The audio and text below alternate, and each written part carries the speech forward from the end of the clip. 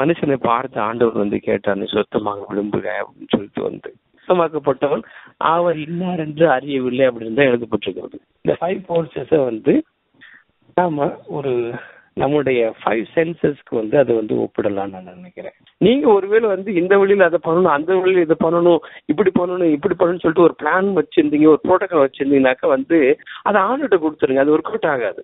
Already உங்களுடைய சித்தத்தின் பிரகாரமாக செய்யுங்க அப்படின்ட்டு வந்து சொல்லிடுங்க. நம்ம நிறைய வந்து இங்க பைபிள் எக்ஸாம்ஸ் வந்து பாக்குறோம். அந்த மாதிரி ஆண்டுகிட்ட கொடுத்துருங்க. அவரு அந்த சித்தத்தை வழியா செய்வார். கண்டிப்பா அவருடைய சித்தத்தின் பிரகாரமா கண்டிப்பா செய்வார்.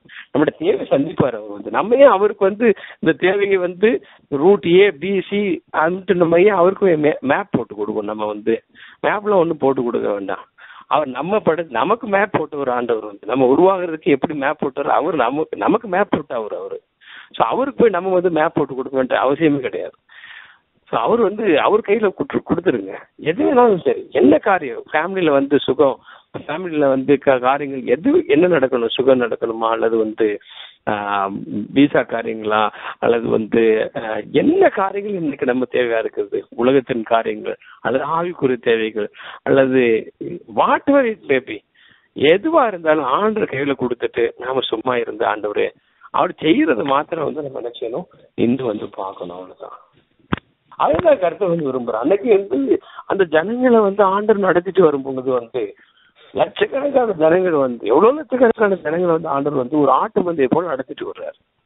அப்ப பாருங்க வந்து என்ன புரோட்டோகால் போட்டு அவங்க வந்து கொடுத்துருப்பாங்க, எப்படி நடத்தணும்னு அவங்க சொல்லியிருப்பாங்க. ஆண்டவர் நடத்திட்டு வந்து எல்லாத்தையும் வந்து அக்கறை வந்து சேர்த்தாரு அவங்கள. ஸோ ஆண்டவருடைய நாம ஒவ்வொரு ஸ்டெப்லையும் வந்து மகிமைப்பட்டது. அவங்க ஈஜிப்ட்ல இருந்து வரப்படுது, இஸ்ரேல் ஜனங்கள் வந்து ஈஜிப்ட்ல இருந்து வரப்படுது, எவ்வளவு அற்புதங்களை பண்ணி எவ்வளவு மிராக்குலஸா வந்து அவங்களை வந்து விடுவிச்சு வந்து நடத்திட்டு வந்திருந்தாங்க ஆண்டவர் வந்து. ஸோ அதே தேவன் இன்றைக்கு வந்து உயிரோடு இருக்கிறார். அன்னைக்கு அந்த மனுஷனை சுகப்படுத்தின ஆண்டவர் இன்றைக்கு ரியலா இன்றைக்கு நம்முடைய பாடுகள்ல, வேதனைகள்ல, கண்ணீர்கள்ல, துன்பங்கள்ல, துயரங்கள்ல எல்லா வேலையும் மத்திய கர்த்தரை பார்த்து கொண்டு இருக்கிறார். இன்னைக்கு நீங்க நினைக்கலாம் கர்த்தர் என்னை பார்க்கல, இத்தனை வருஷமா நான் ஜெபம் பண்ணிட்டு இருக்கிறேன், எனக்கு கர்த்தர் கேட்கல அப்படின்னு நினைச்சிட்டு இருக்கு. இல்ல, உன் கர்த்தர் வந்து கேட்டுக்கிட்டு இருக்கிறார், உன் ஜெபத்தை கேட்டுக்கிட்டு இருக்கிறார். உன்னோட வேலை இன்னும் வரல, உன் வேலை வரும் பொழுது கர்த்தர் உனக்கு அற்புதம் செய்யும்படியாக உன் பக்கத்துல வந்து வருவா. 38 வருஷமா அந்த ஒரே ஒரு வார்த்தைக்கு வந்து அந்த மனுஷன் காத்துக்கிட்டு இருந்தா அது போல இருக்குது பாருங்க. அவன் எக்ஸ்பெக்ட் பண்ணல, பட் 38 வருஷமா இந்த ஒரு வார்த்தை தான், ஒரு வார்த்தை அந்த 38வது வருஷத்துலதான் அங்க வருது பாருங்க. எழுந்திருவோம், படுக்கை எடுத்துக்கொண்டு நட என்றான். அவன் வேற எந்த வழியிலே சுகமாக நினைச்சிட்டு இருந்த ஒரு மனுஷன். நீ எந்த வழியிலையும் வந்து இந்த நன்மை பெற்றுக்கொண்டு எதிர்பார்க்கிற, ஆனா இல்ல, கர்த்தர் சொல்றாரு இன்னைக்கு அவருடைய வழியில தான் அந்த நன்மை உனக்கு வரப்போகுது. நீ அவர் நேசிக்கிறபடியால் அவரு உன்னை வந்து வெட்கப்படுத்த மாட்டாரு, உன் வழியில அல்ல, ஆனா அவரோட வழியில இன்றைக்கு கர்த்தர் வந்து இறங்கி அதை செய்ய போகிறார். நமக்கு வந்து கர்த்தர் பெரிய காரியங்கள் அப்போதான் என்ன செய்யும், அவரோட நாமம் மகிமைப்படும். இன்னைக்கு நாம மேப் போட்டு கொடுத்தோம்னாக்கா அதன் வழியா கர்த்தர் பண்ணாருனாக்கா அங்க அவரோட நாமம் மகிமைப்படாது. ஆண்டோட நாமம் மாத்திரம் என்றுக்கு மகிமைப்படுவோம். அவருடைய மகிமை வேற யாருக்கும் ஆண்டவர் கொடுக்க மாட்டார். கர்த்தரோட நாமத்துக்கு மகிமை உண்டாவதாக. தேவைகளை, ஆவிக்கிற தேவைகளை, உலகப்பூர்வமான தேவைகளை, எல்லா தேவைகளையும் வந்து ஆண்டவர் வந்து சந்திப்பதற்கு போதுமானவராக இருக்கிறார். God will meet all our needs. Hallelujah. God will meet all our needs. Hallelujah. God will meet all our needs. Hallelujah.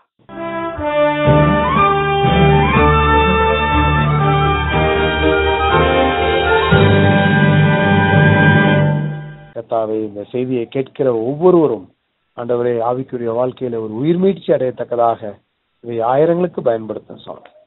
நாங்கள் மட்டுமல்ல, வருங்கால சந்ததியும் உடைய வருகை தாமதிக்குமானால் அது வரைக்கும் இந்த செய்தி உலகம் முழுவதும் போகட்டும் சுவாமி. நினைக்கிறதற்கும் வேண்டிக் கொள்வதற்கும் அதிகமாக செய்கிற தேவன் கர்த்தாவே, நாங்கள் அறியாத காரியங்களிலே எங்களை நடத்துவீர் சுவாமி.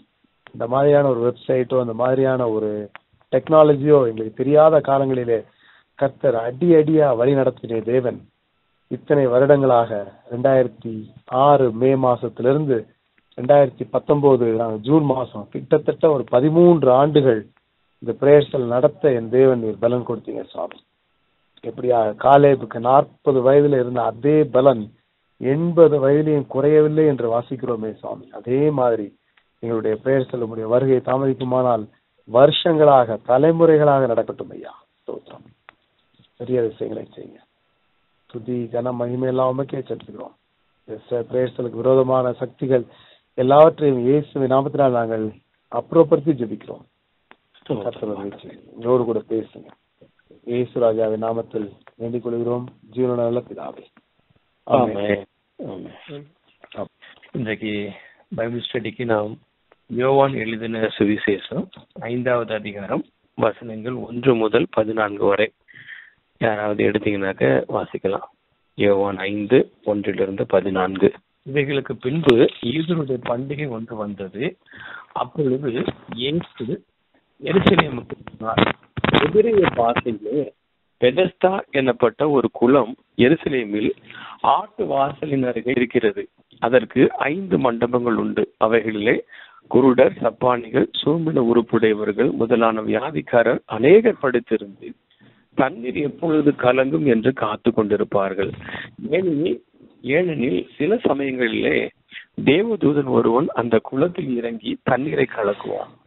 தண்ணீர் கலங்கின பின்பு யார் முந்தி அதில் இறங்குவானோ அவன் எப்பேற்பட்ட வியாதியஸ்தனாக இருந்தாலும் சுத்தமாவான். 38 வருஷம் வியாதி கொண்டிருந்த ஒரு மனுஷன் அங்கே இருந்தான். படுத்திருந்த அவனை இயேசு கண்டு அவன் வெகு காலமாய் வியாதியஸ்தன் என்று அறிந்து அவனை நோக்கி சுத்தமாக விரும்புகிறாயா என்று கேட்டார். அதற்கு வியாதியஸ்தன், ஆண்டவரே, தண்ணீர் கலக்கப்படும் போது என்னை குளத்தில் கொண்டு போய் விடுகிறதற்கு ஒருவரும் இல்லை. நான் போகிறதுக்குள்ளே வேறொருவன் எனக்கு முந்தி இறங்கி விடுகிறான் என்றான். இயேசு அவனை நோக்கி, எழுந்திரு, உன் படுக்கை எடுத்துக்கொண்டு நட என்றார். உடனே அந்த மனுஷன் சுத்தமாகி தன் படுக்கையை எடுத்துக்கொண்டு நடந்து போனான். அந்த நாள் ஓய்வு நாளாக இருந்தது. அதனால் யூதர்கள் குணமாக்கப்பட்டவனை நோக்கி, இது ஓய்வு நாளாக இருக்கிறது, படுக்கை எடுத்துக்கொண்டு போகிறது உனக்கு நியாயமில்லை என்றார். அவன் அவரின் பிரதியுத்தரமாக, என்னை சுத்தமாக்கினவர் உன் படுக்கை எடுத்துக்கொண்டு நடவென்று எனக்கு சொன்னார். அதற்கு அவர்கள், உன் படுக்கை எடுத்துக்கொண்டு நடவென்று உன்னுடனே சொன்ன மனுஷன் யார் என்று அவனிடத்தில் கேட்டார்கள். சுத்தமாக்கப்பட்டவன் அவர் இன்னார் என்று அறியவில்லை. அவ்விடத்தில் ஜனங்கள் கூட்டமாக இருந்தபடியால் இயேசு விலகி இருந்தார். அதற்கு பின்பு இயேசு அவனை தேவாலயத்தில் கண்டு, இதோ நீ சொஸ்தமானாய், அதிக கேடானதொன்றும் உனக்கு வராதபடி இனி பாவம் செய்யாதே என்றார். ஜெபிப்போம். எங்களை நேசிக்கிற நல்ல தந்தையே, எங்கள் அன்பின் பரலோக பிதாவே, இந்த பைபிள் ஸ்டடியை விட கருத்தில் ஒப்பு கொடுக்கிறோம். ஆண்டவரே, இந்த வாசித்த இந்த வசனங்களை நாங்கள் புரிந்து கொள்ள இந்த வசனங்களின் வழியாக நீர் எங்களுக்கு கொடுக்கக்கூடிய செய்திக்காக எங்களுடைய இருதயத்தை திறக்கிறோம். ஆண்டவரே, நீர் எங்கள் மத்தியில் இருக்கும் கதைகள் யாருக்கும் நகர்த்தி போடுங்கப்பா. உங்களுடைய தெய்வீக பிரச்சனை இந்த இடத்துல நிறைந்து காணப்பட நாங்கள் வேண்டிக் கொள்கிறோம். ஆசீர்வதிங்க, கதைகள் அகற்றுங்க. இயேசுக்கு நாமத்தில் வேண்டிக் கொள்கிறோம் தாவே. ஆமென், ஆமென், ஆமென். இன்னைக்கு நான் பெதஸ்தா குளத்தின் 5 மண்டபங்கள் அப்படின்ற தலைப்புல நம்ம பார்க்கலாம். பெதஸ்தா குளத்தின் 5 மண்டபங்கள். முதலாவது நம்ம பார்க்கும் பொழுது, இந்த 5வது அதிகாரத்துல ஒரு மனிதன் குணமாகிறதான அந்த செய்தி யோவான் சுவிசேஷத்துல சொல்லப்பட்டிருக்கிறது. இந்த செய்தி நம் அனைவருக்கும் பரிச்சயமான ஒன்று. பட் இவைகளில் இருந்து நாம் இன்றைக்கு என்ன கற்றுக்கொள்ள போகிறோம் என்பதை குறித்து நாம் காத்திருப்போம். நாம் இங்கே கண்டது போல ஆண்டவராகிய இயேசு கிறிஸ்து எருசலேமுக்கு போகிறார். யூதனுடைய பண்டிகை ஒன்று வந்த பொழுது அங்கே எருசலேமுக்கு போகிறார். எருசலேம்ல ஒரு குளத்தரைகள் இருந்த ஒரு வாயிலுக்கு ஆட்டு வாயில் அப்படின்ற பேரு. அந்த ஆட்டு வாயிலுக்கு அடுத்து ஒரு குளம் ஒன்று இருக்கிறது. அந்த குளத்தோட ஸ்பெஷாலிட்டி நமக்கு தெரியும். அந்த குளத்தை சுற்றிலும் 5 மண்டபங்கள் இருந்திருக்கிறது. அதுல பாத்தீங்கன்னாக்க நிறைய குருடர், சப்பானிகள், சூமின உறுப்புடையவர்கள், நிறைய வியாதிக்காரர்கள் படுத்து கிடப்பாங்க. என்ன நம்பிக்கையில் படுத்து கிடப்பாங்க அப்படின்னாக்க, எப்பவாவது அந்த தண்ணி கலங்கும். அந்த தண்ணி கலங்கும் பொழுது யார் அதுல போய் ஃபர்ஸ்ட் முதலாக அந்த தண்ணிக்குள்ளால அந்த கலக்கின பிற்பாடு இறங்குறாங்களோ அவங்க எப்பேற்பட்ட வியாதியஸ்தனாக இருந்தாலும் அவங்க பிழைப்பாங்க, வியாதியில இருந்து சுத்தமாவாங்க அப்படின்ற ஒரு நம்பிக்கை இருந்தது. தண்ணீரை ஒரு தேவதூதன் கலக்குவான் அப்படின்னு சொல்லிட்டு. தேவதூதன் வந்து நிதர்சனமா அவங்களுக்கு வந்து தோன்றினானா, குளம் எப்படி வந்து கலகல வந்து அப்படி கலங்கினதா, இல்ல பபுள்ஸ் வந்ததா, அப்படி கலக்கின பிற்பாடு வந்து அதுல எத்தனை பேர் விழுந்து சுகமானாங்க அப்படின்றது வந்து அக்கௌண்ட்டுமே இங்க வந்து நமக்கு சொல்லப்படலை. அப்படி இது வந்து பார்க்கும் பொழுது அவங்களுக்கு ஒரு நம்பிக்கையாக இருந்திருக்கிறது. அந்த குளத்துல வந்து அப்படி போயிட்டு விழுந்து சுகமாகலாம் அப்படின்ற மாதிரியான ஒரு நம்பிக்கை. அதுல வந்து ஒரு 38 வருஷமா வியாதியஸ்தனா இருந்த ஒரு மனுஷன், அவனுக்கும் இந்த ஒரு நம்பிக்கை, எப்பவாவது நம்ம வந்து இந்த குளத்துல இறங்கணும், அப்படி இறங்கும் பொழுது நமக்கு வந்து ஒரு சுகம் கிடைக்கும் அப்படின்னு சொல்லிட்டு அந்த குளத்துல அவன் ஒரு மண்டப தண்டையில வந்து படுத்து கிடக்குறான். அப்படிப்பட்ட மனுஷனை தான் வந்து ஆண்டவர் இங்க வந்து கண்டு அவனை சுகமாக்குறாரு. ஆண்டவருக்கும் அந்த வியாதியஸ்தனாகி அந்த மனுஷன், அவன் பேர் என்ன, எந்த ஊரை சேர்ந்தவன், இஸ்ரவேல்ல அப்படின்னா நமக்கு ஒண்ணுமே தெரியல. எருசலேம்ல இருக்கிறான், ஒருவேளை எருசலேம் வாசியா இருப்பான்னு நான் நினைக்கிறேன். ஸோ அவனுடைய டிசீஸோட கண்டிஷன் தான் வந்து சொல்லப்பட்டிருக்கிறது. 38 வருஷம் அவனுக்கு வந்து வியாதியஸ்தனா இருந்தது, நடக்க முடியாதபடிக்கு. அவ்வளவுதான் நமக்கு தெரியுது. அங்க அந்த மனுஷனுக்கு வந்து ஆண்டவர் அங்க சுகத்தை கொடுக்கறத வந்து நம்ம வந்து வாசிச்சோம். இப்பொழுது நான் வந்து இதனுடைய காரியங்களை வந்து ஒவ்வொன்றா அறிந்து கொள்வோம். கர்த்தருக்கு ஸ்தோத்திரம் உண்டாவதாக. ஸோ இங்க நான் வந்து சொன்ன பிரகாரமாக இந்த 5 மண்டபங்களை பற்றியதான காரியங்களை இன்னைக்கு பார்க்க போறோம். 5 போர்ச்சஸ் என்ன அப்படின்னாக்க, இந்த குளத்தண்டையில அதற்கு வந்து 5 மண்டபங்கள் உண்டு அப்படின்னு சொல்லிட்டு 2வது வசனத்தில் வருது. எபிரேய பாஷையில பெதஸ்தா எனப்பட்ட ஒரு குளம் எருசலேமில் ஆட்டு வாசலின் அருகே இருக்கிறது, அதற்கு 5 மண்டபம் உண்டு. ஸோ இப்போ அந்த 5 மண்டபங்கள் அப்படின்னு பார்க்கும் பொழுது இது எதை காண்பிக்கிறது? 5 போர்ச்சஸ். இந்த 5 போர்ச்சஸை வந்து நாம நம்முடைய 5 சென்சஸ்க்கு வந்து அதை வந்து ஒப்பிடலாம்னு நான் நினைக்கிறேன். 5 போர்ச்சஸை இந்த 5 மண்டபங்கள், ஃபார் எக்ஸாம்பிள் நமக்கு 5 சென்சஸ் அப்படின்னு பார்க்கும் பொழுது வந்து டேஸ்ட் வந்து ஒரு சென்ஸாக இருக்கிறது. அடுத்து வந்து சைட் வந்து ஒரு சென்ஸாக இருக்கிறது. டச் வந்து ஒரு சென்ஸாக இருக்கிறது. ஸ்மெல் ஒரு சென்ஸாக இருக்கிறது.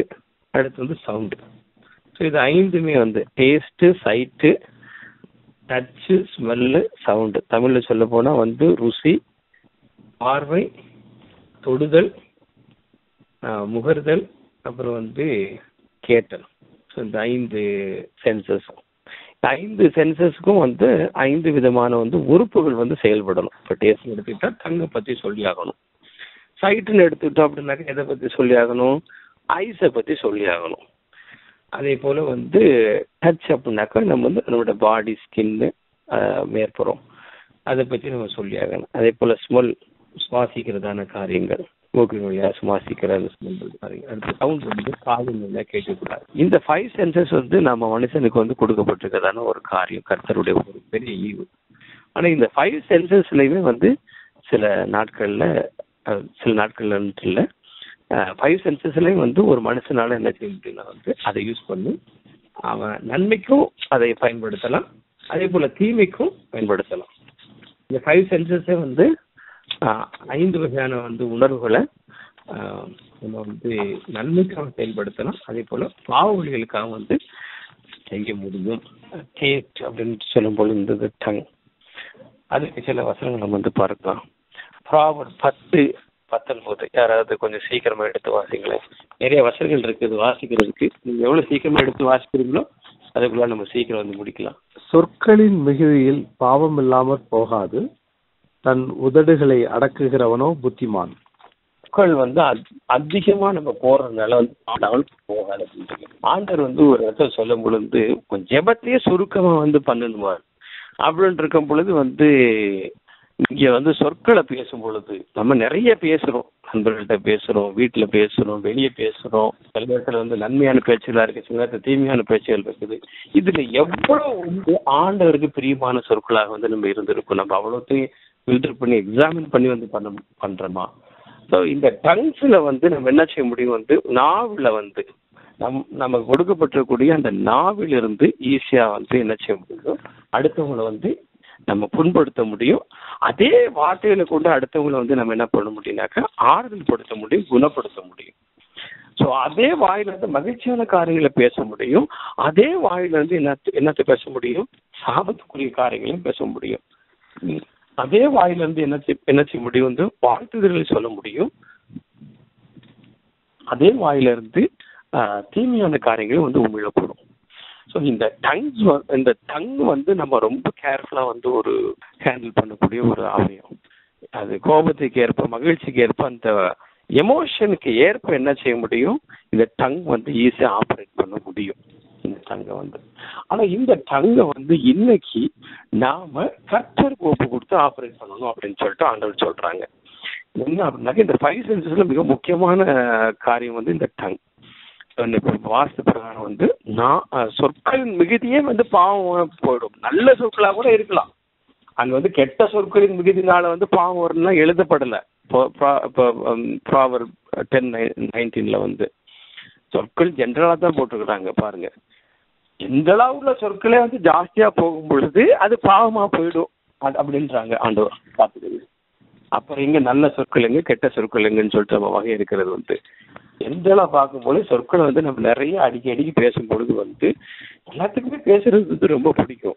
பட் இதுல வந்து நமக்கு ஒரு கண்ட்ரோல் வேணும் அப்படின்னு சொல்றாரு. இன்னைக்கு வந்து இந்த எப்படி போர்ச்சஸ்ல வந்து வியாதியஸ்தர்கள் அங்கங்கே கிடந்தாங்களோ, அவங்க ஒவ்வொரு மண்டபத்துல வந்து அவங்களுக்கு வந்து ஒரு சப்போர்ட்டை தேடி கிடந்தாங்க. வியாதி அது ஒரு பைண்டிங் மாதிரி, ஒரு பாண்டேஜ் மாதிரி, அப்படி அந்த குலத்தை சுத்திலும் வந்து வியாதியஸ்தர்கள். நீங்க கற்பனை பண்ணி பாருங்க. ஒரு இப்போ நீங்க போய் பார்க்கலாம், எல்சிஎம்ல வந்து போய் பார்க்கலாம். அந்த நான் வந்து நேரடியாக போய் பார்க்கல, வீடியோஸ்ல பார்த்துருக்கேன். அந்த குளம் வந்து ஒரு சின்ன ஒரு ஸ்பேஸா இருக்கும்.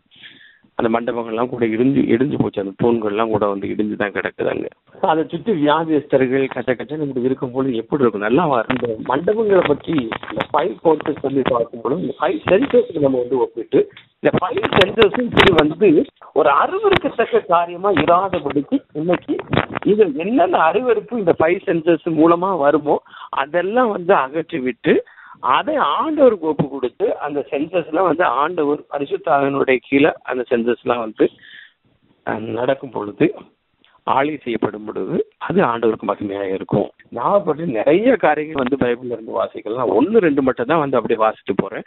அடுத்து வந்து நீங்க மேத்யூ 12:36-37 மனிதர்கள் பேசும் தீங்கான வார்த்தைகள் யாவற்றையும் குறித்து நியாய தீர்ப்பு நாட்களிலே கணக்கு ஒப்புவிக்க வேண்டும்.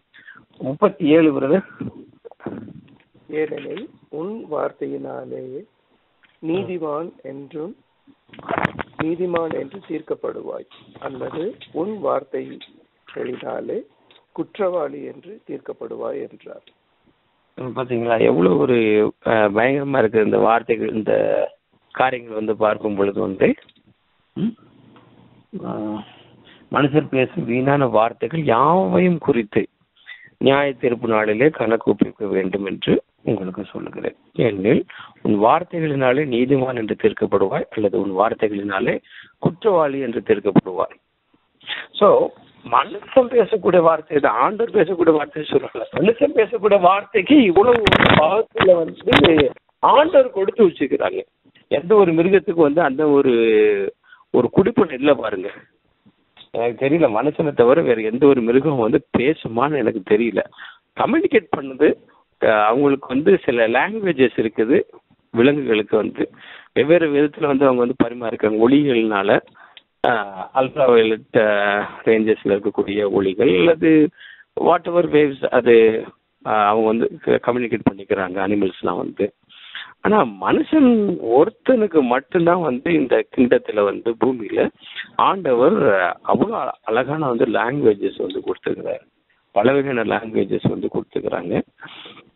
அதுல வந்து அந்த சொற்கள்ல வந்து வல்லமைகளும் வந்து கொடுத்துருக்குறாங்க. இப்போ நம்ம பார்த்த பிரகாரம் வந்து ஸோ இப்போ அடுத்து இந்த வீணான வார்த்தைகளை குறித்து நம்ம பார்க்கும் பொழுது, ஸோ வீணான வார்த்தைகள் நம்ம வந்து பேசுறோம் அப்படின்னாக்கா வந்து அதை குறித்து ரொம்ப ஜாக்கிரதையா இருக்கணும். ஏன் அப்படின்னாக்கா வந்து அதை குறித்து வந்து நியாய தீர்ப்பு ஜட்ஜ்மெண்ட் டேல வந்து அக்கௌண்ட் பண்ணணும்.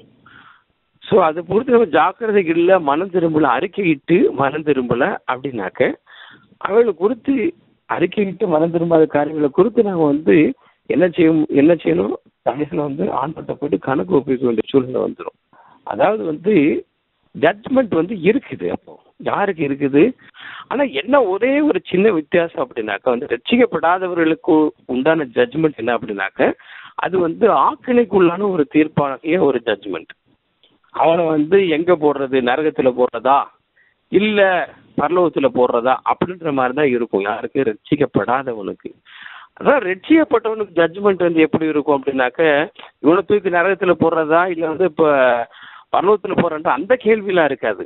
ரட்சிக்கப்பட்டவன் கண்டிப்பா வந்து பரலோகத்துக்கு அவன் வந்து போயாகணும். அதுதான் ஆண்டவருடைய ஒரு பிரதான காரியமே பைபிள் நமக்கு வந்து எழுதப்பட்டிருக்கிறது. தேவன் தம்முடைய ஒரே பேரான குமாரன் விசுவாசிக்கணும் அவன் கெட்டு போகாமல் நித்திய ஜீவன் அடையும்படிக்கு அவரை தந்தருளி இவ்வளவு உலகத்திலே அன்பு கூர்ந்தார் அப்படின்னு சொல்லிட்டு வந்து நம்ம வந்து யோவான் 3:16 பார்க்கிறோம், யோவான் 3:16 பார்க்கிறோம் இல்லையா?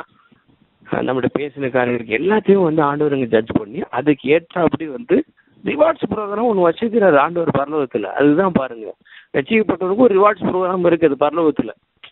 நம்ம நிறைய கேட்டிருக்கிறோம் கிரீடம் முத்துக்கள் அதுன்னு சொல்லி. எப்படி இருக்கும் அந்த ரிவார்ட்ஸு? கிரீடமா இருக்குமா, முத்தா இருக்குமா, இல்லை வந்து பரலோகத்தில் டிஃப்ரெண்ட் லெவல்ஸா? இதெல்லாம் ஒன்றுமே பைபிள் இல்லை. But something is going to be there. ஏதோ ஒன்று வந்து விசேஷமா இருக்க போகுது. நம்ம எல்லாரும் பரலோகத்தில் தான் இருக்க போறோம்.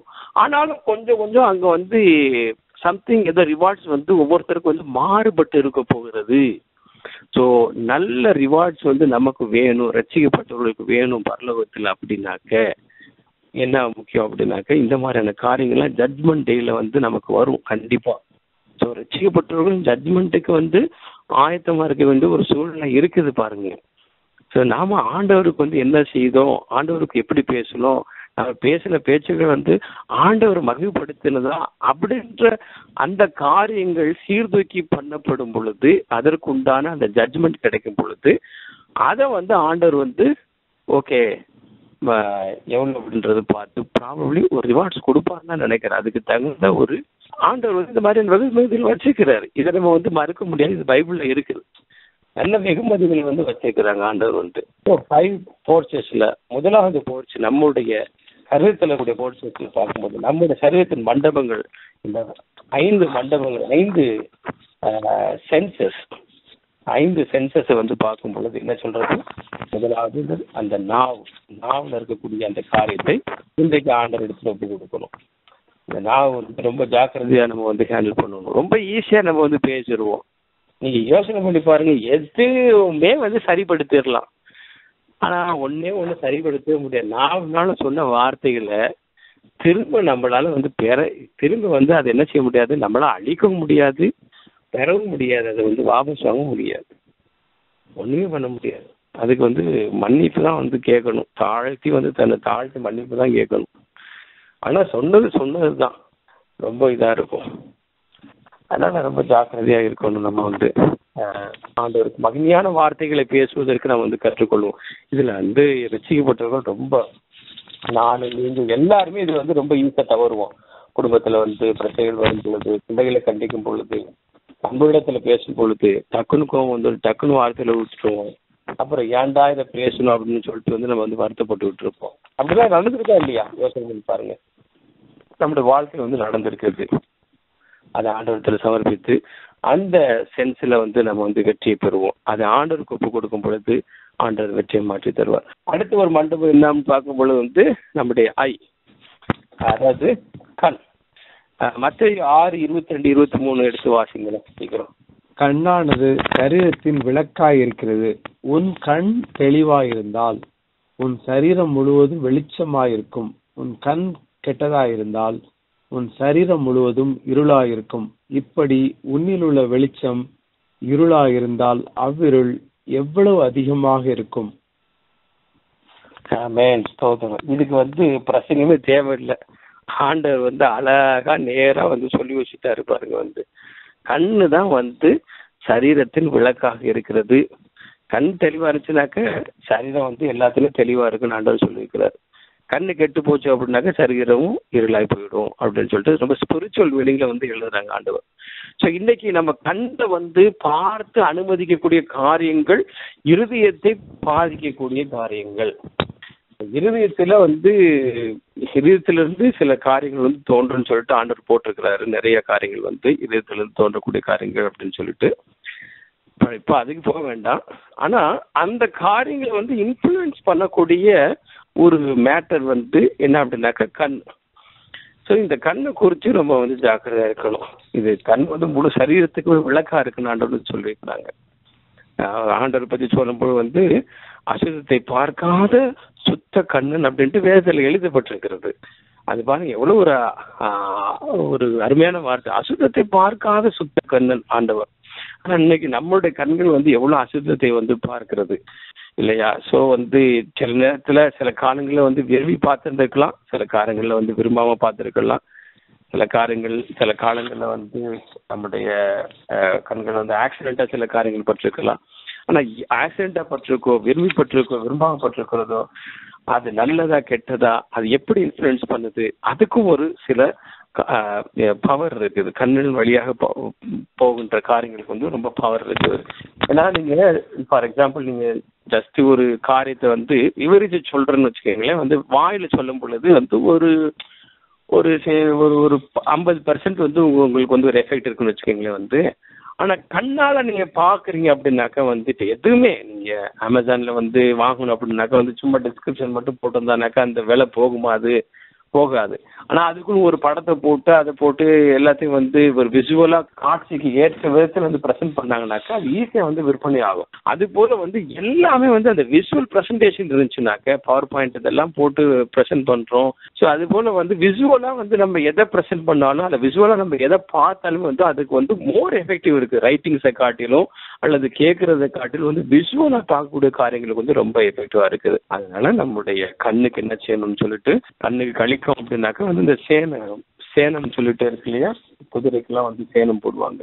அது எப்படி சேனம் போடுவாங்கனாக்கா வந்து குதிரைக்கு சேனம் இல்லை அப்படின்னாக்க அது நாலா பக்கம் பார்க்க ஆரம்பிச்சதுனாக்கா வந்து மிரண்டு போயிட்டு வந்து ஓடு பாதையை விட்டுட்டு வந்து அது விலகி ஓடிடும்.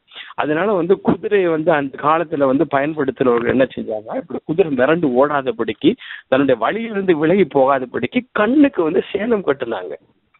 ஸோ இன்னைக்கு வந்து நீங்களும் நானும் வந்து அந்த ஆவிக்குரிய சேனம் நமக்கு வந்து கண்ணில் வந்து கட்டி இருக்கணும். நம்முடைய கண்ணை வந்து தேவனுடைய வார்த்தைகளாகிய அந்த ஆவிக்குரிய சேனம் இன்றைக்கு பாதுகாக்கணும்.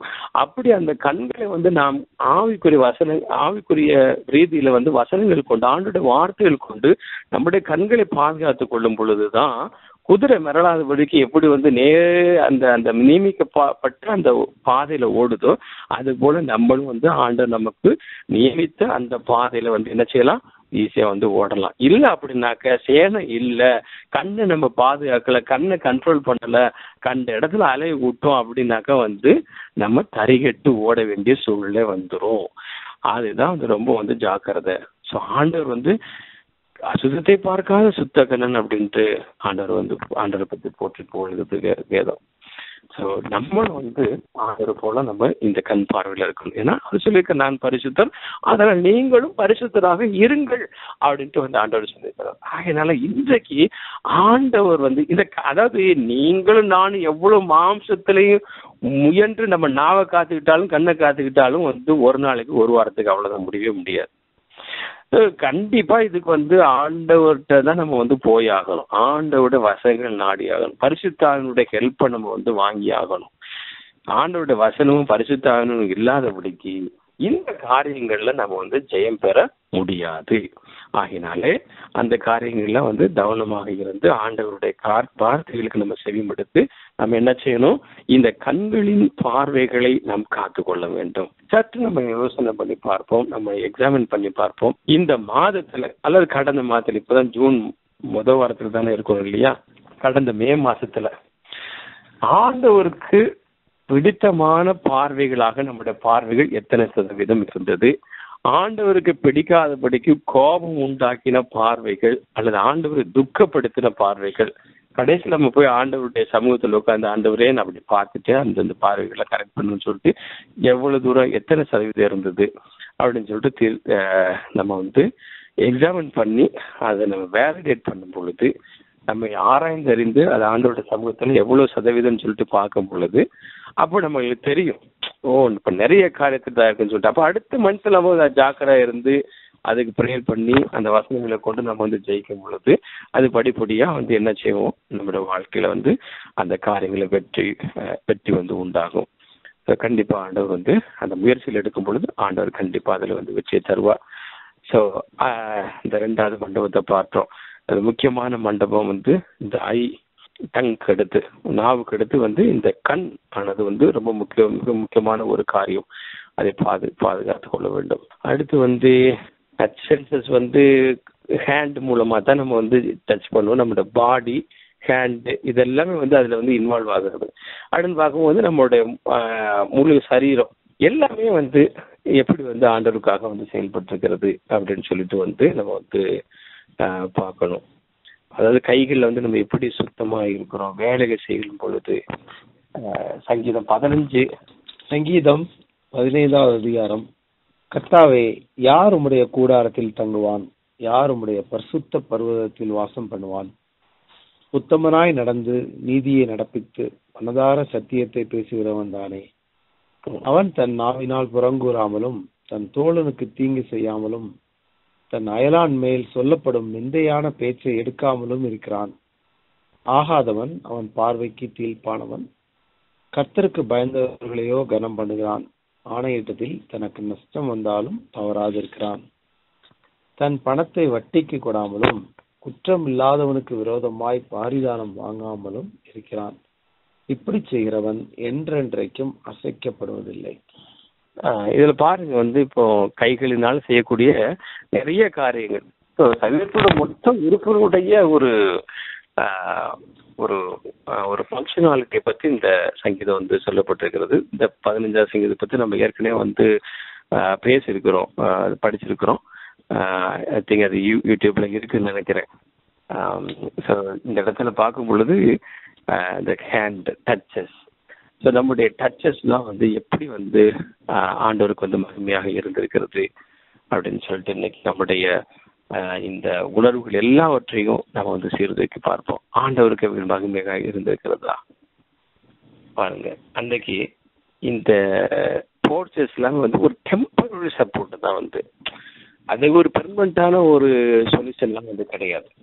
ஸோ இப்போ இந்த எல்லா இந்த சென்சஸும் எல்லாம் நம்ம பார்க்குற இந்த காரியங்களும் எல்லாமே வந்து பார்த்தீங்கன்னாக்கா ஒரு டெம்பரரியான காரியங்கள், ஒரு மாயான தோற்றத்தை ஒரு மாயான பிம்பத்தையும் வந்து உண்டாக்க வேண்டிய காரியங்கள். ஆனாலும் இப்போ நம்ம இந்த பூமியில வாழ்றோம், இது நம்ம கொடுக்கப்பட்டிருக்கிறது. இவைகள் நாம் வந்து கர்த்தருக்குள்ளாக எப்படி கையாளுகிறோம், ஆண்டவருக்கு பிரியமாக கையாளுகிறோமா அப்படின்னு சொல்லிட்டு இருக்கணும். அடுத்து வந்து ஸ்மெல் அப்படின்னு சொல்லி பார்க்கும் பொழுது வந்து அது முக்கியமான ஒரு சென்சேஷன். அது வந்து ஸ்மெல் வந்து கண்டிப்பாக எதுக்கு வந்து ரிலேட் ஆகுது அப்படின்னு பார்க்கும் பொழுது வந்து நம்ம ஸ்மெல் வச்சு தான் நம்ம வந்து நிறைய காரியங்கள் வந்து பண்ணுறோம். முக்கியமாக வந்து சாப்பாடு காரியங்கள். பெருந்திண்டி வந்து பாவம்னே வந்து ஆண்டவர் வந்து சொல்லியிருக்கிறாங்க இங்கே. ஸோ அந்த மாதிரி. அடுத்து வந்து சவுண்ட் அப்படின்னு கேட்கும்போது வந்து இயர் சம்மந்தப்பட்டதான காரியங்கள், எப்படிப்பட்டதான காரியங்களை நாம் வந்து இன்னைக்கு கேட்டுக்கொண்டு இருக்கிறோம். அதாவது வந்து ஆண்டவரை பிரியப்படுத்தக்கூடிய காரியங்களா, எப்படி நம்முடைய ஃபோன் டாக் எடுத்தோம்னாக்கா வந்து காது அதில் வந்து கேட்டு திங்க் பண்ணி வாயின் வழியாக நம்ம வந்து பேசுகிறோம். ஸோ நம்முடைய நாம் கேட்கக்கூடிய காரியங்கள் நம்ம வந்து நம்மளுடைய இந்த 5 சென்சஸையும் வந்து தூண்டக்கூடிய காரியங்கள் தான். எப்படி வந்து ஒரு ஸ்மெல் வந்து நம்மளுடைய சரீரத்தை தூண்டுமோ, நம்மளுடைய ஐசைட் வந்து நம்மளுடைய சரீரத்தை தூண்டக்கூடுமோ, நம்மளுடைய டங் பேசக்கூடிய காரியங்கள் வந்து நம்மளுடைய உணர்வு தூண்டக்கூடுமோ, அதேபோல் டச்சஸ் ஹேண்ட்னால ஸ்கின் உடம்புல பெரிஃபெரியா எந்த பாகங்களை தொட்டாலும் ஒரு சென்சேஷன் இருக்குமோ, அதே போல இந்த சவுண்ட் காது வழியா கேட்கக்கூடிய அந்த வேவ்ஸ் சொற்கள் வந்து நம்மளுடைய காது செவிப்புறைகளை வந்து பட்டு அதிர்ந்து அவைகள் நம்மளுடைய பிரெயினுக்கு போய் நம்ம உள்ள போகும் பொழுது என்ன செய்யும், அவைகளும் வந்து நம்மளுடைய உணர்வுகளை தூண்டக்கூடியதாக இருக்கும். காஸ்பல் மியூசிக் வந்து நம்ம கேட்கும் பொழுது நம்மளுக்கு அது ரொம்ப இன்பமா இருக்கும். சில இடத்துல வந்து அந்த மாதிரி சாங்ஸ் கேட்கறவங்க வந்து அபிஷேகத்துல எல்லாம் வந்து நிறைஞ்சிருக்கிறாங்க, நான் கேள்விப்பட்டிருக்கேன். நான் வந்து கேட்கும் பொழுது நிறைய வந்து டெலிவரன்ஸ்லாம் ஆகும், ஹீலிங்கும் நிறைய அப்படி இருக்குது. அப்படி அப்போ அந்த கேட்கறதுல வந்து ஒரு ஒரு ஒரு என்ன செய்யறது, ஒரு வல்லமை இருக்குது நமக்கு வந்து. அந்த கேட்கிற காரியங்களை வந்து ஆண்டவருக்கு வந்து ஒப்பு கொடுப்போம். ஆண்டவருக்கு அது பரிசுத்தமா வந்து ஒப்பு கொடுப்போம். வந்து ஆண்டவரே, இந்த காதின் வழியாக வந்து கேட்கக்கூடிய காரியங்கள் எங்களை மகிழ்ச்சிப்படுத்தி எங்களோட ஆன்மா வந்து மகிழ்ச்சிப்படுத்துகிற காரியமாக இருக்கணும் அதுல வந்து நாங்க என்ன செய்யக்கூடாது வந்து அசுத்தங்களை கேட்கக்கூடாது. என்ன அசுத்தங்கள் கேட்கக்கூடாது அப்படின்னாக்கா வந்து வேற வெளியரங்கமான வந்து மியூசிக்ஸ் எல்லாம் வந்து உள்ள காதுக்குள்ள போகக்கூடாது. ஏன்னா அதுவும் வந்து என்ன செய்யும், கண்டிப்பா நம்ம வந்து டிஃபைன் பண்ணக்கூடும். ஸோ இதெல்லாம் வந்து சின்ன சின்ன காரியங்களும் நம்மளுக்கு தெரியும். பட் இவைகளை குறித்து நம்ம வந்து ரொம்ப ஜாக்கிரதையா இருக்கணும். இவரை குறித்து ஜாக்கிரதையா இருந்து நம்ம வந்து மனம் திரும்பணும். ஆண்டவருக்கு இதுல பிடிக்காத காரியங்கள் இதுல வந்து எது எது அப்படின்னு சொல்லிட்டு வந்து நம்ம வந்து நிதானித்து அறியணும். இப்போ இந்த பார்த்த காரியங்கள்ல இந்த 5 மண்டபங்களை பற்றி பார்த்துருக்குறோம். 5 சென்சஸுக்கா 5 உணர்வுகளுக்கு அதை வந்து ஒப்புமை எடுத்து பார்த்துருக்குறோம். ஒன்று வந்து டேஸ்ட், அதுக்கு உண்டான டங். அப்புறம் வந்து சைட்ன்ற சென்ஸ், அதுக்கு உண்டான ஆர்கன் வந்து ஐ. அப்புறம் டச், அதுக்கு பிரதானமாக வந்து ஹேண்டை பற்றி பார்த்துருக்குறோம். அடுத்து பார்க்கும்பொழுது ஸ்மெல், அது வந்து ஃபுட்டுக்கு மட்டும் வந்து ரிலேட் பண்ணி பார்த்துருக்குறோம். ஸோ ஃபுட்லேயே வந்து நமக்கு வந்து எப்படி வந்து கண்ட்ரோல் வேணும் அப்படின்னு சொல்லிட்டு பிறந்திண்டியா இருக்கிறோமா. ஏன்னா சில வேளைக்கு நம்ம என்ன பண்ண முடியல, ஃபுட்டுக்கு மக்கள் அடிக்ட் ஆகிட்டு வர்றாங்க. சில இடத்துல நம்மளால ஃபாஸ்டிங் எடுக்க முடியல. யோசனை பண்ணி பாருங்க வந்து, அல்லது ஃபாஸ்டிங் இருக்கிற நேரத்தில் வந்து எனக்கு இந்த மாதிரி நானே சொல்கிறேனே. ஃபார் எக்ஸாம்பிள் வந்து, அதாவது வந்து வீட்டில் அன்னைக்கு ஃபாஸ்டிங் இருக்கிற நேரத்தில் நான் அன்னைக்கு வந்து ஒரு ஃபுல் டே ஃபாஸ்டிங்கில் வந்து இருக்கலாம்னு நினைப்பேன் நான் வந்து. ஆனால் அன்னைக்குன்னு பார்த்து வந்து பயங்கரமாக சமையல் நடக்கும், மீன் பொறிச்சிட்டு வந்து இது பண்ணிட்டு இருப்பாங்க. என்னால் வந்து முடியாது. எப்படி ஆச்சுன்னு சொல்லிட்டு வந்து ஒரு 1 டே ஃபாஸ்டிங் வந்து ஹாஃப் டேவை வந்து கட் பண்ணிவிடுவேன். ஹாஃப் டே கட் பண்ணிட்டு போயிட்டு ஜெபம் முடிச்சுட்டு வந்து, அது ஃபாஸ்டிங் தான், இல்லைன்னு சொல்லலை. ஆனால் ஒரு ஒரு முழுமையாக போக வேண்டியது வந்து போக முடியாது எனக்கு வந்து. ஸோ அதில் வந்து அது ஒரு டெம்டேஷனாக இருக்குது. ஸ்மெல்லில் கண்டிப்பாக டெம்டேஷன் வரும். அது ஸ்மெல் அங்கே இருக்கும் பொழுது ஜபாரியில் வந்து உட்காந்துருக்கும் போது வந்து ஃபுல் டே முழு நேர ஃபாஸ்டிங்காக ஹாஃப் டே ஃபாஸ்டிங்காக வந்து எனக்கு மாறி இருக்கு. எனக்கு மாறி இருக்கு. நான் இன்னும் பெரிய பரிசுத்தம்னு சொல்லலை, எனக்கு மாறி இருக்கு அந்த மாதிரி. ஸோ அந்த மாதிரி அந்த ஒரு ஒரு ஒரு ஊழியக்காரர் சொல்லி கேள்விப்பட்டிருக்கேன் நான். அவரு கிட்டத்தட்ட வந்து ஏற்கனவே 40 days ஃபாஸ்டிங்லாம் இருந்த ஒரு மனுஷர் அவர். அப்புறம் திருப்பி வந்து சம்திங் லைக் ஒரு 20 days ஃபாஸ்டிங் என்னமோ வந்து 21 days சம்திங் ஒரு எடுக்கணும் அப்படின்னு சொல்லிட்டு இருக்கிறார். பட் காரில் அப்படி போயிட்டு இருக்கும் பொழுது பார்த்தா அவர் எங்கெங்க ஸ்டாப்ஸ் நிற்கிறாரோ அங்கெங்கெல்லாம் வந்து அந்த லேஸ் சிப்ஸை வச்சு ஒன்று சாப்பிட்டு இருந்துருக்கலாம். அதை பார்த்து இவருக்கு வந்து பயங்கர டெம்டேஷன் ஆயிடுச்சு. என்ன அப்படின்னாக்க இந்த 5 உணர்வுகளின் வழியாக வந்து டெம்டேஷன் ரொம்ப ஈஸியாக வரும் பாவம் செய்யறதுக்கு. அதுதான் முக்கியமாக பார்த்துக்கிட்டு இருக்கோம் நம்ம வந்து. எப்படி வந்து டெம்டேஷன் வந்து நம்மளை அட்டாக் பண்ணும், அதை ஆண்டோட வழியில் வந்து வழி விலக செய்து பாவத்தை வந்து கொண்டு வரும். சின்ன காரியமாக தான் தெரியும் நமக்கு வந்து. ஆனால் அந்த பர்பஸ் வந்து சால்வ் பண்ண முடியாமல் அது தடுத்துரும். அதுதான் அதோடைய தாற்பயம். ஸோ அவர் அப்படி போயிட்டு இருக்கும் பொழுது வச்சு அவரால் அடக்கவே முடியல. பாவம் டெம்டேஷன் ஆகி போச்சு. கடைசியில் போயிட்டு வந்து அதை ஒரு கடையில் இறங்கி நின்று வாங்கி சாப்பிட்டுட்டு அங்கேயே ஃபாஸ்டிங் முடிச்சுட்டு போயிட்டார். அவர் வந்து இதே சாட்சியம். மனிதர்களுக்கு நமக்கு வந்து இந்த மாதிரியான பலவீனங்கள் வந்து உண்டு. இந்த மாதிரி பலவீனங்கள் வந்து உண்டு. கண்டிப்பாக இந்த 5 சென்சஸ், இந்த சென்சஸ் வழியாக 5 உணர்வுகள் வழியாக நம்ம வந்து சத்துரு வந்து இந்த மாதிரியான டெம்டேஷன் சோதனைகள் வந்து கொண்டு வரக்கூடும். ஸோ முக்கியமாக வந்து நாவில் வந்து நல்ல சொற்கள் வந்து வர்றதுக்கு வரல, தீய சொற்கள் வந்து வர்றதுக்கு உண்டான டெம்டேஷன் வந்து வரும் கோபத்தின் மூலமாக. அடுத்த ஐசைட்டு கேட்கவே வேணாம், நம்ம நிறைய பார்த்துட்டோம்.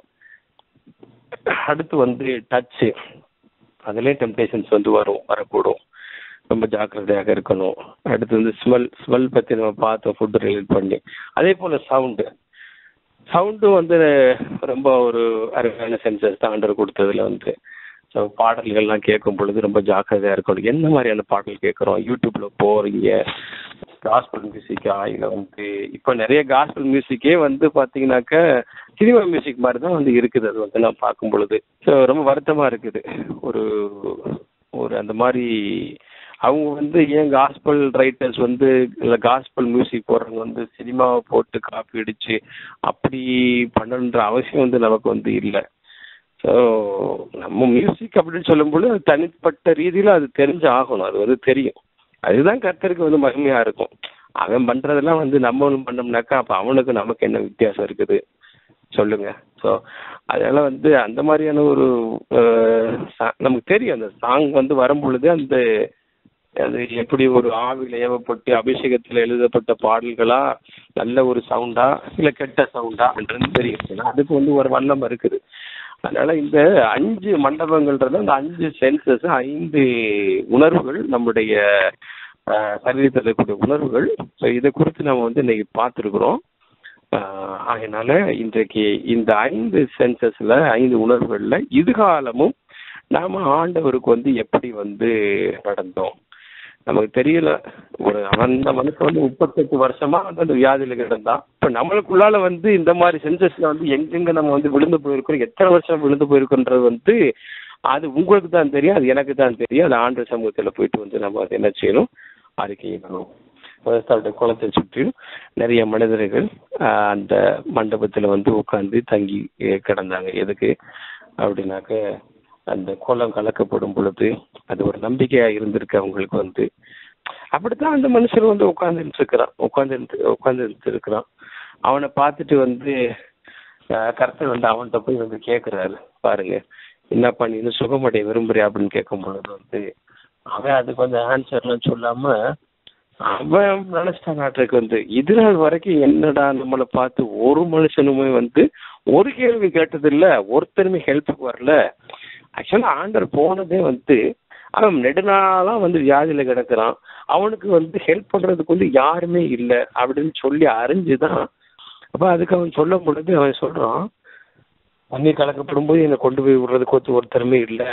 ஒரு நோக்கு என்ன அப்படின்னாக்க ஓகே இவரு யாரோ ஒருத்தர் நம்மகிட்ட கேட்கிறாரு போல இருக்கு, சுகமடைய விரும்புறாரு கேட்கனாக்க என்னன்னாக்க ஓகே உன்னை கொண்டு போய் நான் குளத்துல இறக்கி விடுறதுக்கு கூடிய ஹெல்ப்பர், நான் உனக்கு ஹெல்ப் பண்றேன் அந்த ரீதியில் அப்படின்னு சொல்லிட்டு அவன் புரிஞ்சுக்கிறான். அப்படித்தான் அவன் புரிஞ்சுக்கிறான். ஏன்னா நீங்க கீழே வாசித்து பார்த்தீங்கன்னாக்க 13வது வசனத்தில் எழுதப்பட்டிருக்கு, சொஸ்தமாக்கப்பட்டவன் அவர் இன்னார் என்று அறியவில்லை அப்படின்னு தான் எழுதப்பட்டிருக்கிறது. அவர் யார்? இயேசு கிறிஸ்து ஆண்டவரா? இங்க ஆண்டவரே சொல்றோம். அதாவது அதுக்கு ஆண்டவரே அப்படின்றது, அதாவது இப்ப நீங்கள் நானும் ஆண்டவரே அப்படின்னு கூப்பிடுறது வேற. ஆண்டவர் நம்ம கடவுள்ன்ட்டு இது பண்ணி கூப்பிடுவோம். அன்னைக்கு சாரால் ஆபிரகாம் கூப்பிடும்போது, ஆண்டவர் கூப்பிடும்போது ஹஸ்பண்ட் அந்த ஒரு இதில் கூப்பிட்டாங்க. இவர் ஆண்டவர் கூப்பிடும்போது நமக்கு உதவி செய்யற ஒரு நல்ல ஒரு வந்திருக்கிறாரு, ஒரு ஆண்டவர் தேவகுமாரன், இவர் நம்மளை உடனே குணமாக்க அப்படின்றலாம் நினைச்சுன்னா ஆண்டவர்னா சொல்லவே இல்லை. ஜென்ரலா ஒரு மரியாதைக்குரிய ரீதியில சொல்றோம். உடனே நம்ம நினைக்க கூடாது ஆண்டவரே அப்படின்னாக்க இவரை தேவ நினைக்கிறான். சரி கர்த்தர் இவர் இயேசு கிறிஸ்து, அவர் யாருன்னே தெரியாது. ஃபர்ஸ்ட் ஆஃப் ஆல் இயேசு கிறிஸ்து என்ன பண்ணுவாரு, இவனுக்கு ஹெல்ப்ஃபுல்லா இருப்பாரு. அந்த மண்டபத்துல உட்காந்து இவனை கொண்டு போயிட்டு அங்க தண்ணி கலங்கும் போது பார்த்து கைத்தாங்கலாம் போய் இறங்கி விட்டுருவாரு எல்லாத்துக்கும் முந்தி, இவனுடைய வேதம் கேட்டு சொல்லிட்டு அவன் அந்த ரீதியில நினைச்சுக்க ஆண்டவர்கிட்ட சொல்றான். ஆனா இங்க ஆண்டவர் சொல்றாரு, இயேசு கிறிஸ்தவன் நோக்கி என்ன சொல்றாரு, எழுந்துருவோம் படுக்கையை எடுத்துக்கொண்ட நடன்ற. பாருங்க இந்த அனிச்ச செயல்னு கேட்டிருக்கீங்களா? அனிச்ச செயல்னு சொல்லிட்டு டக்கு நர்வஸ் சிஸ்டத்துல இருந்து நம்ம கட்டளை இல்லாம டக்குன்னு ஒரு செயல் நடந்து முடியும். அதுதான் அனிச்ச செயல்னு சொல்றோம். நம்ம கண்ட்ரோல் இருக்காது அந்த மாதிரியான செயல். அது போல இந்த வார்த்தை உடனே அனிச்ச செயல் போல அவன் பாடி இமீடியட்டா ஹீல் ஆகி அவன் எந்திரிச்சு போறான். உடனே அந்த வார்த்தை உடனே அந்த மனுஷன் சொஸ்தமாகி தன் படுக்கை எடுத்துக்கொண்டு நடந்து போனான். ஆண்டவர் எழுந்து நட அப்படின்னு ஒரு வார்த்தை தான் சொல்றாரு. அனிச்ச செயலை போல அவனோட உடம்புல மாற்றம் நடக்குது. மாற்றம் நடக்காது, ஹீலிங் நடந்த உடனே இமிடியட்டா அவன் படுக்கை எடுத்துக்கொண்டு அவன் நடக்கிறான். அது பாருங்க ஆண்டோட வார்த்தைக்கு எவ்வளவு ஒரு வல்லமை இருக்குது. இப்பதான் பார்த்த நம்ம வார்த்தைக்கு ஆண்டவர் அவ்வளவு ஒரு வல்லமையை கொடுத்து வச்சிருக்கிறாரு. ஜீவனும் மரணமும் நாவின் அதிகாரத்துல இருக்குன்னு சொல்லியிருக்கிறார் ஆண்டவர். ஒரு மனுஷனுக்கு இவ்வளவு வல்லமை கொடுத்து வச்சிருக்கிறார் வார்த்தையில. அப்படி இருக்கும் பொழுது தேவகுமாரன், அவனுடைய கண்கள் தெரியல, இயேசு கிறிஸ்து தேவகுமாரன் அவன் பார்க்கல. ஏதோ ஒரு மனுஷர் ஹெல்ப் பண்றதுக்கு வந்திருக்கிறார் அவனுதான். ஆனா அவரு பேசின வார்த்தைகள் அந்த சிச்சுவேஷன் முழுசா அவனுக்கு அங்க மாத்துது. அவனோட என்வாரன்மெண்ட்டை சேஞ்ச் பண்ணுது. கர்த்தரோட ஒரு வார்த்தை போதும். இன்னைக்கு நம்மளுடைய என்வாரன்மெண்ட்டை சேஞ்ச் பண்றது கர்த்தரோட ஒரு வார்த்தை போதும். நம்மளுடைய இத்தனை வருட காலமான ஒரு போராட்டத்துக்கு ஒரு முடிவு கொண்டு வருவதற்கு ஆண்டவருடைய ஒரு வார்த்தை போதும். ஆண்டவர் இன்னைக்கு நம்ம நோக்கி பார்க்கும்படியாக அவருக்காக நாம் நம்முடைய இருதயத்தை திருப்புவோம். அந்த மனுஷனை பார்த்து ஆண்டவர் வந்து கேட்டார், நீ சொத்தமாக விரும்புக அப்படின்னு சொல்லிட்டு வந்து அவனுடைய கண்கள் வந்து ஆண்டவர் வந்து ஆண்டவராக பார்க்கல. ஆனாலும் ஆண்டவர் வந்து அவனை வந்து எவ்வளவு ஒரு நேசத்தோடு பார்த்திருக்கிறார். பார்த்து அவனுடைய ஒரு வார்த்தை அணைச்ச செயலை போல அந்த எல்லா காரியங்களையும் வந்து மாற்றி அவனுக்கு உண்டான எல்லா பாடும் ஒரு நிமிஷத்துல மாற்றி அவன் நினைச்சா குளத்துல போய் இறங்கி இவன் வந்து அப்படிதான் நினைக்கிறான். ஆண்டவர் வந்து நம்மளை கொண்டு போய் வந்து அந்த குளத்துக்குள்ளால இறக்கி விடுவாரு, மேல வந்து வந்தோன்னு அப்படி வந்துடலாம் அப்படின்னு சொல்லிட்டு வந்து நாம் என்ற ஒரு குஷ்டரோகி சீரிய ராணுவத்துல இருந்தவன் அவன் வந்து இப்படித்தான் வந்து நினைச்சிட்டு இருந்தான். என்ன நினைச்சிட்டு இருந்தான், அங்க எலிசாட்ட வரும் பொழுது சரி அவர் வெளியே வந்து நம்மளைய அப்படி கையெல்லாம் வச்சு ப்ரேயர் பண்ணி அப்படி குணமாக்கிடுவார் அப்படின்னு நினைச்சிட்டு வந்தோம். ஸோ குணமாகிறதுக்கு ஒவ்வொருத்தரும் ஒரு ஸ்டைல் வந்து வச்சுக்கிறாங்க. அது போல அவன் வந்து நினைச்சிட்டு இருக்கான் நம்ம இந்த வழியில் அப்படி குணமான அப்படி இப்படி இப்படின்னு சொல்லிட்டு வந்து. ஆனா யாருமே எதிர்பார்க்காத விதத்துல தான் கர்த்தர் வந்து குணத்தை வந்து கொடுக்குறாரு பாருங்க. அந்த சிச்சுவேஷன் வந்து மாற்றம். ஒருவேளை இன்னைக்கு நீங்க நினைச்சு நாமான் வந்து அப்படி நினைச்சிட்டு இருந்தான், எலிசா தீர்க்கதரிசி வந்து நம்மளை அப்படி பண்ணுவார். ஏன்னா அவர் பெரிய ஒரு படைத்தளபதி அல்லவா, அந்நிய ராணுவத்துல இருந்து அப்படி வர்றான். அப்போ வந்து ஸோ அன்னைக்கு இசைவில் காட்டிலும் அவங்க ராணுவம் வந்து ரொம்ப பலத்த ராணுவமா இருந்தது, ஒரு பவர்ஃபுல்லான ஒரு படை தளபதி வேற வந்து. ஸோ அப்படி வர்றான் அப்படின்னாக்க வந்து இவர் மரியாதை கொடுத்து வருவார் அப்படின்னா நினைச்சிட்டு வந்து அவனோட சொந்த வழியில தான் அவன் நினைச்சிட்டு இருந்தான் ஹீலாவன்னு சொல்லிட்டு வந்து. ஆனா ஆண்டவர் அந்த வழியை வைக்கல பாருங்க. போய் நீ போய் யோதனில் போய் எழுதுற முங்க சரியா போயிடும் போ அப்படின்ட்டார் எலிசா. அதே போல் நடந்தது. அவன் விரும்பாத வழி, ஆனா அது அவன் விரும்பாத வழி. ஆனாலும் வந்து அந்த வழியில வந்து ஆண்டவர் சுகம் கொடுத்தாரு. அவன் எதிர்பார்க்காத வழி, அது எதிர்பார்க்காத ஒரு வழி. அவன் நினைச்சிட்டு இருந்தா சரி இயேசு கிறிஸ்து வந்து குளத்துல கொண்டு போய் இறக்கி விடுவார் அப்படின்னு சொல்லிட்டு வந்து இயேசு கிறிஸ்து குளத்துல எல்லாம் கொண்டு போய் இறக்கி விடுறதுக்கா இயேசு கிறிஸ்து அங்க வந்து அப்படி ஒரு வார்த்தை போதும் பாருங்க. ஸோ ஒரு வார்த்தையை வந்து அவன் ஒரு வார்த்தை ஆண்டவர் சொல்லும் பொழுது ஒண்ணுமே சொல்லல, நீ குணமாகலாம் சொல்லல, அவனை நோக்கி எழுந்துரும் அவன் படுக்கை எடுத்துக்கொண்டு நட அவ்வளவுதான் சொல்றாரு. இந்த வார்த்தை அவனை டச் பண்ணி அவனுடைய சுகவீனத்தை வந்து மாற்றி அவனுடைய சிச்சுவேஷனே மாற்றிடுது, அவனுடைய எதிர்காலத்தை சேஞ்ச் பண்ணி எடுத்து பாருங்க. இன்னைக்கு நாம் நினைச்சிட்டு இருக்கலாம் ஆண்டவர் வந்து இப்படி பண்ணுவாரு, இந்த சூழ்நிலையில நான் இவ்வளவு கஷ்டத்துல போயிட்டு இருக்கிறேன், ஆண்டவர் வந்து இப்படி ஒர்க் அவுட் பண்ணுவாரு அப்படின்னு நான் நினைச்சிட்டு இருப்பேன். நான் நிறைய படிச்சிருப்பேன், ஏதாச்சும் கஷ்டத்தை போகும்போது இப்படி நடக்குமோ, ஆண்டவர் இப்படி செய்வார் அப்படி செய்வார்னு சொல்லிட்டு கடைசி நான் எதிர்பார்க்காததுக்கு மேல ஒரு காரியம் வந்து நடக்கும். அந்த வழியா வந்து ஆண்டவர் வந்து செஞ்சு முடிச்சுட்டு போயிடுவார். இது எனக்கு மட்டும் இல்ல, கண்டிப்பா வந்து உங்களை எல்லாத்துக்கும் இந்த எக்ஸ்பீரியன்ஸ் வந்து இருக்கும். நம்ம ஆண்டவர் வந்து அவ்வளவு பெரிய தேவன் பாருங்க. நீங்கள் நான் வந்து மெஷர் பண்ற எதிர்பார்க்கிற வழியை வந்து ஆண்டவர் செய்யவே மாட்டார். ஓகே, ஸோ நம்ம எதிர்பார்க்காத ஒரு வழியில வந்து அந்த காரியத்தை நன்மையை வந்து செஞ்சு அதை முடிச்சுக்குவார் அவரு. அவ்வளவுதான். அது நம்மளுக்கு ரொம்ப ஆசீர்வாதமா இருக்கும். அது என்ன தேவையா இருந்தாலும் சரி. இன்னைக்கு நீங்க எதை குறிச்சு நீங்க வந்து தேவையா இருக்குது இன்னைக்கு வந்து கலங்கிட்டு இருக்கீங்களோ அது எனக்கு தெரியாது. ஆனா ஆண்டவர் அதை பாக்குறாரு. நீங்க ஒருவேளை வந்து இந்த வழியில அதை பண்ணணும், அந்த வழியில இதை பண்ணணும், இப்படி பண்ணணும்னு சொல்லிட்டு ஒரு பிளான் வச்சிருந்தீங்க, ஒரு ப்ரோட்டோகால் வச்சிருந்தீங்கன்னாக்கா வந்து அதை ஆண்டர்கிட்ட கொடுத்துருங்க. அது ஒர்க் அவுட் ஆகாது. ஆல்ரெடி உங்களுடைய சித்தத்தின் பிரகாரமாக செய்யுங்க அப்படின்ட்டு வந்து சொல்லிடுங்க. நம்ம நிறைய வந்து இங்க பைபிள் எக்ஸாம்ஸ் வந்து பாக்குறோம். அந்த மாதிரி ஆண்டர்கிட்ட கொடுத்துருங்க. அவரு அந்த சித்தத்தின் வழியா செய்வார். கண்டிப்பா அவருடைய சித்தத்தின் பிரகாரமா கண்டிப்பா செய்வார். நம்மளோட தேவை சந்திப்பார் அவர் வந்து. நம்ம ஏன் அவருக்கு வந்து இந்த தேவையை வந்து ரூட் ABC அந்த நம்ம ஏன் அவருக்கு மேப் போட்டு கொடுக்கணும். நம்ம வந்து மேப்லாம் ஒன்றும் போட்டு கொடுக்க வேண்டாம். அவர் நமக்கு மேப் போட்டு ஒரு ஆண்டவர் வந்து நம்ம உருவாகிறதுக்கு எப்படி மேப் போட்டார் அவர் நமக்கு மேப் போட்டு அவரு. ஸோ அவருக்கு போய் நம்ம வந்து மேப் போட்டு கொடுக்க வேண்டிய அவசியமே கிடையாது. ஸோ அவர் வந்து அவர் கையில் கொடுத்துருங்க. எது வேணாலும் சரி, என்ன காரியம் ஃபேமிலியில் வந்து சுகம், ஃபேமிலியில் வந்து காரியங்கள் என்ன நடக்கணும், சுகம் நடக்கணுமா அல்லது வந்து வீசா காரியங்களா அல்லது வந்து என்ன காரியங்கள் இன்னைக்கு நம்ம தேவையா இருக்குது, உலகத்தின் காரியங்கள் அல்லது ஆவிக்குரிய தேவைகள் அல்லது வாட்எவர் இட் மே பி, எதுவா இருந்தாலும் ஆண்டவர் கையில கொடுத்துட்டு நாம சும்மா இருந்து ஆண்டவரே அவர் செய்யறது மாத்திரம் வந்து நம்ம என்ன செய்யணும், இன்னும் வந்து பார்க்கணும். அவ்வளவுதான். அதுதான் கருத்தை வந்து விரும்புறேன். அன்னைக்கு வந்து அந்த ஜனங்களை வந்து ஆண்டவர் நடத்திட்டு வரும்பொழுது வந்து லட்சக்கணக்கான ஜனங்கள் வந்து எவ்வளவு லட்சக்கணக்கான ஜனங்களை வந்து ஆண்டவர் வந்து ஒரு ஆட்டு மந்தையை போல நடத்திட்டு வர்றாரு. அப்ப பாருங்க வந்து என்ன புரோட்டோகால் போட்டு அவங்க வந்து கொடுத்துருப்பாங்க, எப்படி நடத்தணும்னு அவங்க சொல்லியிருப்பாங்க. ஆண்டவர் நடத்திட்டு வந்து எல்லாத்தையும் வந்து அக்கறை வந்து சேர்த்தாரு அவங்கள. ஸோ ஆண்டவருடைய நாம ஒவ்வொரு ஸ்டெப்லையும் வந்து மகிமைப்பட்டது. அவங்க ஈஜிப்ட்ல இருந்து வரப்படுது, இஸ்ரேல் ஜனங்கள் வந்து ஈஜிப்ட்ல இருந்து வரப்படுது. எவ்வளவு அற்புதங்களை பண்ணி எவ்வளவு மிராக்குலஸா வந்து அவங்களை வந்து விடுவிச்சு வந்து நடத்திட்டு வந்திருந்தாங்க ஆண்டவர் வந்து. ஸோ அதே தேவன் இன்றைக்கு வந்து உயிரோடு இருக்கிறார். அன்னைக்கு அந்த மனுஷனை சுகப்படுத்தின ஆண்டவர் இன்றைக்கு ரியலா இன்றைக்கு நம்முடைய பாடுகள்ல, வேதனைகள்ல, கண்ணீர்கள்ல, துன்பங்கள்ல, துயரங்கள்ல எல்லா வேலையும் மத்திய கர்த்தரை பார்த்து கொண்டு இருக்கிறார். இன்னைக்கு நீங்க நினைக்கலாம், கர்த்தர் என்னை பார்க்கல, இத்தனை வருஷமா நான் ஜெபம் பண்ணிட்டு இருக்கிறேன், எனக்கு கர்த்தர் கேட்கல அப்படின்னு நினைச்சிட்டு இருக்கு. இல்ல, உன் கர்த்தர் வந்து கேட்டுக்கிட்டு இருக்கிறார், உன் ஜெபத்தை கேட்டுக்கிட்டு இருக்கிறார். உன்னோட வேலை இன்னும் வரல, உன் வேலை வரும் பொழுது கர்த்தர் உனக்கு அற்புதம் செய்யும்படியாக உன் பக்கத்துல வந்து வருவார். 38 வருஷமா அந்த ஒரே ஒரு வார்த்தைக்கு வந்து அந்த மனுஷன் காத்துக்கிட்டு இருந்தா அது போல இருக்குது பாருங்க. அவன் எக்ஸ்பெக்ட் பண்ணல, பட் 38 வருஷமா இந்த ஒரு வார்த்தை தான், ஒரு வார்த்தை அந்த 38வது வருஷத்துலதான் அங்க வருது பாருங்க. அவன் எழுந்திருவோம், படுக்கை எடுத்துக்கொண்டு நட என்றான். அவன் வேற எந்த வழியிலே சுகமாக நினைச்சிட்டு இருந்த ஒரு மனுஷன். நீ எந்த வழியிலேயும் வந்து இந்த நன்மை பெற்றுக்கொண்டு எதிர்பார்க்கிற, ஆனா இல்ல, கர்த்தர் சொல்றாரு இன்னைக்கு அவருடைய வழியில தான் அந்த நன்மை உனக்கு வரப்போகுது. நீ அவர் நேசிக்கிறபடியால் அவர் உன்னை வந்து வெட்கப்படுத்த மாட்டார், உன் வழியில அல்ல, ஆனா அவரோட வழியில இன்றைக்கு கர்த்தர் வந்து இறங்கி அதை செய்ய போகிறார். நமக்கு வந்து கர்த்தர் பெரிய காரியங்கள் அப்போதான் என்ன செய்யும், அவரோட நாமம் மகிமைப்படும். இன்னைக்கு நாம மேப் போட்டு கொடுத்தோம்னாக்கா அதன் வழியா கர்த்தர் பண்ணாருனாக்கா அங்க அவரோட நாமம் மகிமைப்படாது.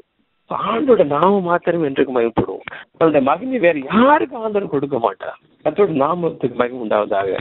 தேவைகளை, ஆவிக்கிற தேவைகளை, உலகப்பூர்வமான தேவைகளை, எல்லா தேவைகளையும் வந்து ஆண்டவர் வந்து சந்திப்பதற்கு போதுமானவராக இருக்கிறார். God will meet all our needs. Hallelujah. So கர்த்தரிடத்துல இன்றைக்கு வந்து நம்ம ஒப்பு கொடுப்போம். Hallelujah. ஸ்தோத்திரம் ஆண்டவரே. ஒரு சில நம்ம ஒப்பு கொடுத்து ஜெபம் பண்ணுவோம். எங்களை நேசிக்கிற நல்ல தந்தையே, எங்கள் அன்பின் ஆண்டவராகிய இயேசுவே, இந்த ஜெப வேளைக்கு ஆண்டவரே எங்களை தாழ்த்து வரும் கர்த்தாவே, எங்களை நம்முடைய கரத்தில் ஒப்பு கொடுக்குறோம் ஐயா. ஆண்டவரே, பெதெஸ்தா குளத்தின் ஆண்டவரே 5 மண்டபங்களை பற்றி, அதை ஆண்டவரே 5 உணர்வுகள், 5 சென்சஸ்க்கு எங்க இடத்துல ஒப்புமைப்படுத்தி அதை பார்த்தோம் சுவாமி. ஆண்டவரே, இந்த 5 சென்சஸையும் நாங்கள் உங்களுடைய கரத்தில் ஒப்பு கொடுக்குறோம் சுவாமி. ஆண்டவரே அப்பா சோதரம், இதோ அவைகள் ஆண்டவரே உமக்கு பிரீதியாக இருக்கட்டும். இந்த 5 சென்சஸுமே கர்த்தாவே, இவைகளிலே நாங்கள் ஆண்டவரே தவறக்கூடிய காரியங்களை ஆண்டவரே அப்பா சோதரம் உடைய தேவ சமூகத்தில் ஒப்பு கொடுத்து செபிக்கிறோம். அவைகளை நாங்கள் ஆண்டவரே பலிபீடத்திலே நாங்கள் ஆண்டவரே போடுகிறோம் சுவாமி. உடைய அக்கினி அவர்களை பட்சித்து போடுவதாக. ஆண்டவரே சோதரன் கர்த்தாவே, நீர் எங்களுக்கு இறங்கும் ஐயா. லேவியராகவும் 6:12 நீங்க சொல்லியிருக்க பிரகாரம் பலிபீடத்தின் மேல் இருக்கிற அக்கினி அவியாமல் எரிந்து கொண்டிருக்க வேண்டும். ஆசாரின் காலை தோறும் அதன் மேல் எரியும்படி கட்டைகளை போட்டு அதன் மேல் சர்வாங்க தகன பலியை வரிசையாக வைத்து அதன் மேல் சமாதான பலிகளின் கொழுப்பை போட்டு தகனிக்க கடவுள். இது அந்த ஆசாரின் கண்ணை கொடுத்ததப்பா. பலிபீடத்தில் இருக்கிற அக்கினி வந்து அவியாமல் இருந்து கொண்டிருக்க வேண்டும் என்று இருக்கிறது கர்த்தாவே. எங்களுக்கு பலிபீடத்துல அந்த அக்கினி அவியாமல் இருக்கட்டும் கர்த்தாவே. ஆண்டவரே ஸ்தோத்திரம். இந்த மடியாக ஆண்டவரே உமக்கும் எங்களுக்கும் தடையா இருக்கக்கூடிய எல்லா காரியங்களும் சுவாமி ஆண்டவரே, எல்லா போராட்டங்களும், எல்லா தீங்கும் ஆண்டவரே எங்களை விட்டு அகற்று போகட்டும். எல்லாவற்றையும் கட்டி ஆண்டவரே நாங்கள் பலிபீடத்திலே எரிந்து போடுகிறோம் சுவாமி. இந்த 5 சென்சஸில் ஆண்டவரே உமக்கு நாங்கள் ஆண்டவரே அப்பா சோதரம் உடைய சித்தத்திற்கு விரோதமாக ஆண்டவரே செய்த எல்லா அனுமதித்த எல்லா காரியங்களையும் தூக்கி ஆண்டவரே அந்த பலிபீடத்திலே போடுகிற சுவாமி. உடைய தேவாக்கினை அவர்களை பட்சித்து போடட்டும் என்று வேண்டிக் கொள்கிறோம். கர்த்தாவே, எங்களுக்கு இரக்கமாயிரும் சுவாமி. ஆண்டவரே, வெகு காலமாக நாங்கள் ஆண்டவரை ஜெபித்து கொண்டு இருக்கலாம். ஆண்டவரே, கர்த்தர் ஜெபத்தை கேட்கலையே நினைச்சிட்டு இருக்கலாம். ஆண்டவரே, ஆனா நீங்க ஜெபத்தை கேட்டுட்டு இருக்கிறீங்கப்பா. அந்த விடுதல் நாள் இது நெருங்கி கொண்டிருக்கிறது கர்த்தாவே. நீர் எங்களை கைவிடாத தேவன் ஆண்டவரே. நீர் எங்களை ஆசீர்வதித்து நடத்துகிற தேவனப்பா. உடைய கரத்தில் எங்களை ஒப்பு கொடுக்கிறோம் சுவாமி. எங்களை ஆண்டவரே இந்த 5 சென்சஸில் நாங்கள் பரிசுத்தமாக கிருபை செய்தோம்ப்பா. தவறுன காரியங்களை மன்னித்தோம் ரத்தத்தால் கழுவி தூய்மையாகவே பாதுகாக்கொள்ளும். வருஷம் வியாதி உள்ள அந்த மனுஷனுக்கு நீர் இறங்கின தேவனப்பா. நீர் எங்களுக்கு இறங்குற தேவனப்பா. ஆண்டவரே, எங்களுடைய ரத்தத்தினால கழுவி ரத்தத்தின் விளக்கரையும் கொடுத்து நீர் வாங்கியிருக்கிறது கர்த்தாவே.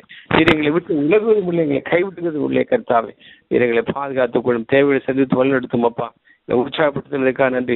தொடர்ந்து மோள் கூட எழுந்து பிரகாசிக்க நடக்கங்களுக்கு கிருபியுடைய பலத்தையும் கொடுத்து ஆசீர்வதித்து நடத்துங்கப்பா. இதன் வேலுடைய கரங்களோடு இருப்பதாக சகலவற்றை கரத்தில் ஒப்பு கொடுக்கிறோம். நாமும் மகத்துவப்படுவதாக இப்ப ரட்சகரமாக இயேசு கிறிஸ்து நாமத்தில் வேண்டிக் கொள்கிறோம் எங்கள் ஜீவன் நல்ல பிதாவே. ஆமென். ஆமென். ஆமென். ஆமென்.